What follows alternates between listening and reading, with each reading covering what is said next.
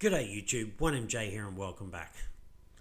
Alright, Saturday morning here in Australia and things still aren't looking great. Look, not awful yet. Total market cap still holding on to that $2 trillion mark just. And look, if it can hold around here, then hopefully we should be able to move up. But as I've said before, I'm just not so sure at the moment. I'm worried short term. I'm not worried long term. Long term, I still really believe in crypto and Bitcoin, and even Ethereum, provided Ethereum 2.0 can finally get sorted. But I do think that's the future. But look, everything's shaky. All markets are shaky, as we looked at yesterday. All right, what's doing well in the top 100? Has anything done well in the top 100? All right, couple of small moves. Links up, Dashes up, Atoms up, Osmosis is up, Zcash, Internet Computer. But look, the market cap has been going down for a while, so I think these will most likely be lost in the next sort of 48 hours. Now, number one, as always, I'm never offering you financial advice. You've got to do what's right by you. So if this is all not working for you and you've got to get out and you're in profit, then hey, there's nothing lost. No one ever lost money taking profits. Just remember that. Could the market then all of a sudden go up tomorrow and you miss out on a whole stack? Yes. But there's just as much chance that it goes a whole lot lower and maybe you selling out would be a good time. Again, you've always got to do what's right by you. Don't blindly follow anyone else's advice unless it's some, even then, so-called experts. You got to be careful. In the end, you really have to make your own decisions, and then you've got to, you've just got to take responsibility for those decisions. I've already told you I rebalanced back in sort of December, mid-December. I got myself a better cash position, and I'm trying to sit on as much of that cash as I can until I feel like there's a change. But in saying that, I'm still buying, like my dollar cost averaging, my sort of fortnightly buys. I buy a little bit of Bitcoin, buy a little bit of Ethereum, and if some of the altcoins that I like, I see a reasonable price at them, then I'll put a few dollars in. But I'm really not chasing anything too hard at the moment. I'm focusing more on cash because I suspect that unfortunately we are going lower. And look, there's definitely a possibility that we're going much lower. So that's something that I just keep in mind. So again, you do you. Don't blindly follow me because this is what I'm doing or this is what I'm not doing. You've always got to make your own mind up and do your own research. Because I've said this before and I'll say it again. I've been wrong before and I will be wrong again. I don't know it all. I'm just a guy on YouTube giving you my opinion. And I'm someone who's been in this space for a little while. And like I said, I'm still making, choices that aren't the best choice. And look, even some choices that are wrong, plain and simple. All of us do that. There is no perfect investor that never gets anything wrong, never makes a wrong decision. You learn, you get the most growth out of your mistakes. That's a saying that they have. You learn the most from making mistakes. As long as you learn, then there's nothing bad about it. But if you make silly mistakes, i.e. throwing all your money into one random altcoin and it doesn't do well, then that was a really bad mistake. But again, you will learn from it. All right, so a couple of gains, but look, let's have a look at the losses. The losses are staggering. Double-digit gains in some really nice projects here: Helium, Luna, Loopring, Cadena, Olympus, Raven. That really hurts. And then plenty of high single-digit losses as well. Solana, AVAX, Crypto.com, you name it. Even Polygon, there we go, getting back down to $2, got up to nearly $3. The Polygon chart does look a little bit like the Bitcoin chart, kind of topped out twice and then has rolled over. So a lot of coins looking sort of fairly similar. So let's have a look at the Bitcoin chart. All right. It did bounce quite nicely off this $40,000 mark. This little wick here, we can zoom in, perfectly touched it and just held it. So there is some sort of hope that this is going to hold. Again, this kind of $40,000 mark, that maybe this is the bottom. I'm just not sold on it yet. I'm not saying it can't happen. I'm hoping that is the truth, but I'm just not sold yet. But I would hope that this would be the bottom and then we bounce and start to go higher. But there's just a lot of, not great news out there with the Fed tapering and interest rate hikes and things like that. That is most likely going to push us lower, but it's not guaranteed. So there is a small sliver of hope. But again, I think if we kind of lose this kind of $40,000 level, we are quickly going to get down into here. We're quickly going to come down to the kind of $37,000, $36,000 range. And then again, we're all hoping that this is where we find support. But considering there is a CME gap just down here, I think it's probably reasonable that this CME gap will get filled.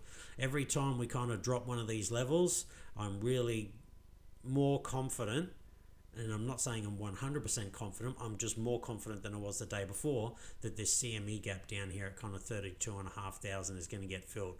It's just where it goes from there. But again, people are saying, there's people out there saying, see, this is what happens when you're in crypto and stuff, and I explained this yesterday. Well, where do you go? S&P 500 down, setting in a new not a new all-time low, but just a new low. Dow Jones Industrial setting in another low. Gold gone down. We got a small little pump here, but gold's been going down for a while. Gold has been going down since 2011. It's had spikes where it's gone back up, but it's down a long way from where it was back in 2011. And this is the gold and silver index as well. So it's not just the price of gold, but it's going down. ASX, if you're Australian, it's going down as well. So there's no real safe haven at the moment, as I said yesterday, other than property. But if we start getting hit with interest rate hikes and things like that, houses that people could only just barely afford now, and a lot of people have bought lately because the housing market has been on a massive boom, they are probably going to lose, well, not probably, because again, I never offer you financial advice, but they might lose 20-30% off the price of their houses that have bought at all-time highs. And then the interest rates are also going to go up, so they can't afford these houses for a start because they could only just barely get in with these, 0% kind of interest rates that we had. And now all of a sudden interest rates go up, so then houses start to sell off. So it is possible that we see some not pretty action in the property market. Now, it's only unfortunately going to hurt the people who really bought in the last, probably year or two. Anyone who's probably 5 or 10 years in that are probably still doing all right. They've half paid the house off or maybe even more.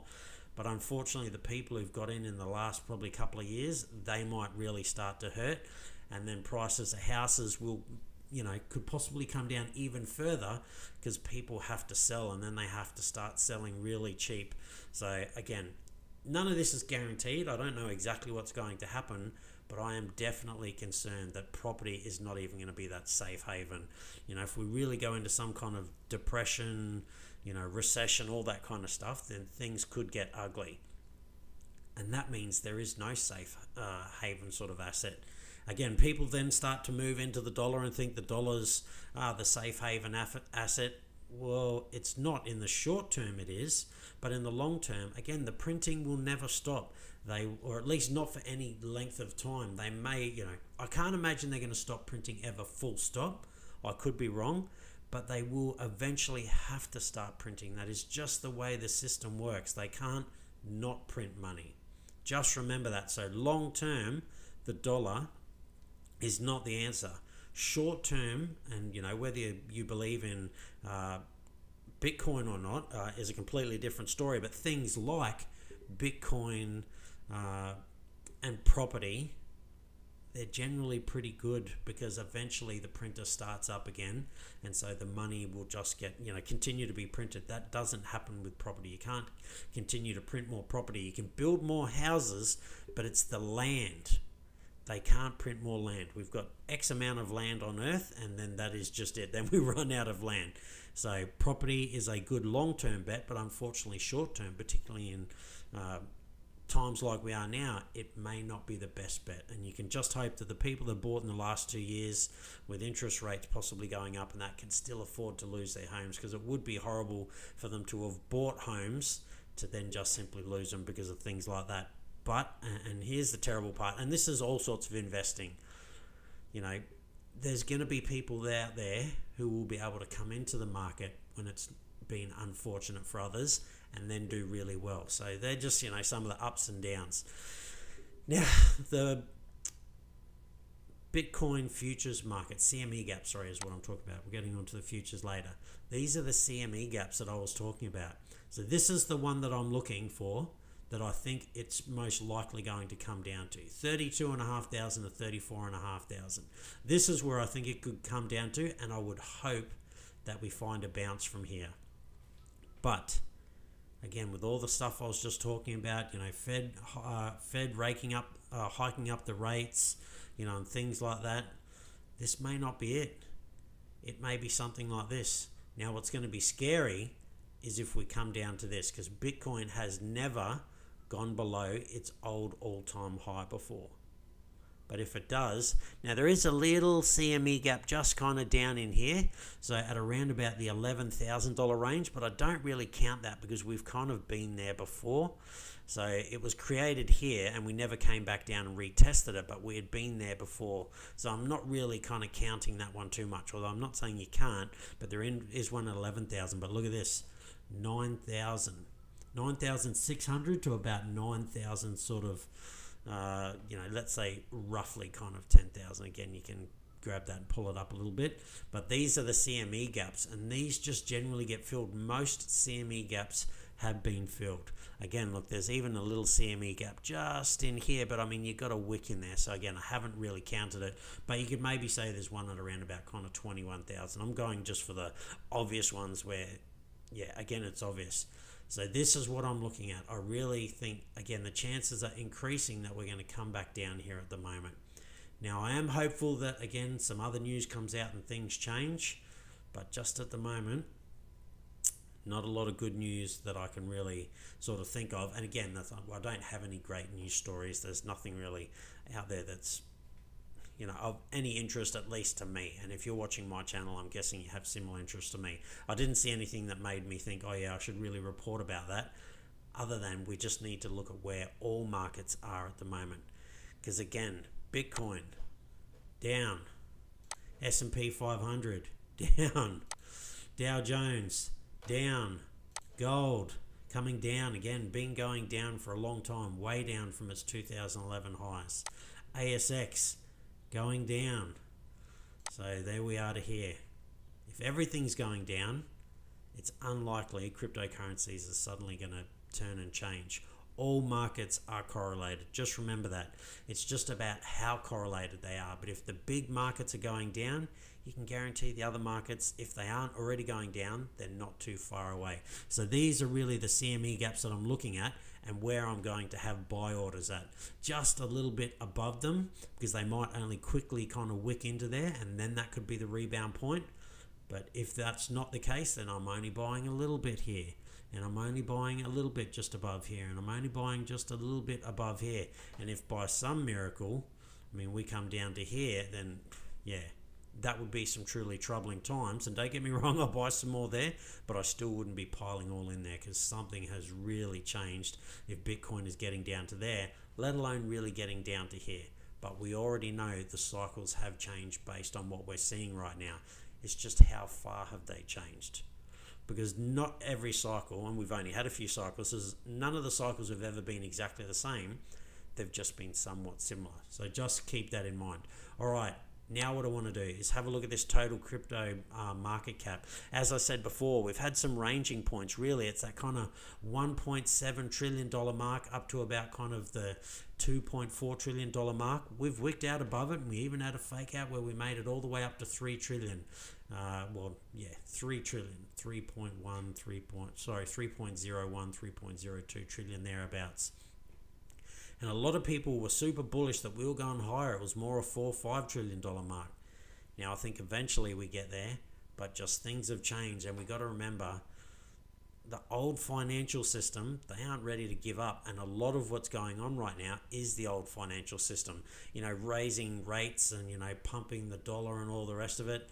I just wouldn't be surprised if it wasn't some kind of a coordinated attack to try and fend off cryptocurrencies and things like that. It won't last though, because eventually people will clue on that the money printer most likely never stopped. It just slowed down, but it is going to continue to print. So again, what I'm looking for is that the total market cap is going to come somewhere down to around about here. 1.7 sort of, let's have a look, what mark did we have? 1.75, let's say 1.76 trillion is where I think it's most likely going to get down to. Now, it doesn't have to come down and touch exactly here. It could come down to somewhere around about here. So 1.83 trillion, and we could get the bounce from there.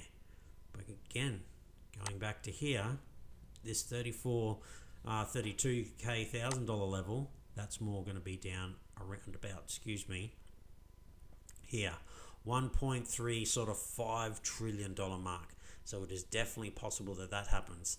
And then again, if things really get ugly, and we're looking at these prices down here, well then we're probably looking at getting back down into sort of here, and maybe even prices down around about here. That is absolutely scary. Not saying it's going to do it. I'm not trying to spread FUD. I'm just trying to say that these are the kind of levels that possibly we're going to come down to. Again, more around about here. I'd be surprised if we came down here. But hey, look, if things get really ugly, this is really where I'd be looking for next. Again, that kind of, yeah, that would be scary. $300 billion mark. I mean, what kind of retracement would that be? Let's have a look. From where we are now, down to around about sort of here, 86% retracement, roughly from the top. That would be one hell of a retracement, and not unheard of. But again, what I want you to remember is we've never gone below old all-time highs. So really, I'd more be looking at from the top down to around about where we are. I'm going to say just short of it, a 74% retracement. I think that's definitely possible and on the cards. Is it likely? Not so sure. Again, I'm thinking more somewhere in around here, because then it marries up with kind of, again, where we got some of these levels over sort of here is where I'm more thinking. And yeah, scary thought. Now, here's the reason why I think we still could be going lower, unfortunately. This is the Bitcoin longs versus shorts. And this is changing kind of minute by minute, but before, and it is on 5 minutes, so let's go 24 hours. We've still got a little bit of longs going right there. People are still probably a little bit, it's almost 50-50, you know, kind of thereabouts, but again, it kind of changes. I think once we get more bearish and more people are going short, that's when we're going to get the bounce, and we're just not there yet. Hence why I think there is definitely a good chance that we go lower. But look, 50-50 obviously means we could go either way, and there is a lot of support kind of around here at that $40,000 level, so maybe this is the bottom. So there is a little bit of hopium in there, ladies and gentlemen, but the honest truth is no one knows exactly where it's going. We're all just taking guesses. You know, some people are literally just pulling stuff out of their backside, and that's fine. Like, I'm not going to pretend like I never did it when I first got into this. 4 years ago, I was just thinking I knew what I was talking about, and in all fairness, today I still think, I still don't think I know exactly what I'm talking about. I just have what I like to think is a more educated opinion, but far from any expert. But I'm just looking at charts and things that are going on, and I'm picking levels, and I am hoping that this is the bottom and we get a spring from here. I don't know. I'm 50-50 in all fairness. I don't know if we're going higher or lower. All I know is I'm prepared for either outcome. I hope you are as well, ladies and gentlemen. I wish I could bring you a much more exciting and better story, but yeah, that's the way things are. But actually, yeah, no, I'll just leave it at that, and we'll look at that tomorrow. Stay safe. Be kind to one another. Pretty hard to be on that game train at the moment, and that's unfortunate, but eventually the sun will come out, as they always say. I just don't know when it's coming out yet. Are we still in the middle of the night with a whole lot more, darkness to follow, or are we just about to are we at the last part where it's the darkest and the sun is just about to come out? God, I hope so. All right, I'm out. I'll see you next time.